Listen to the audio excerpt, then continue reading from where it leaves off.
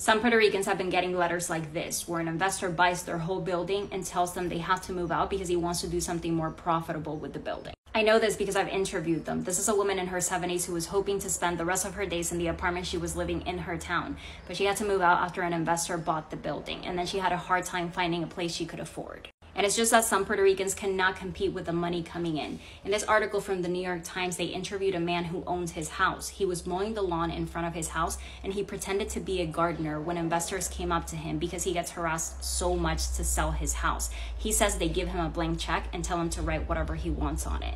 And when I make these videos, some of you tell me this is happening everywhere. But imagine that on top of that, in your state, a law passed that gave a tax break only to people moving in. That didn't apply to you who was born there and has been living there.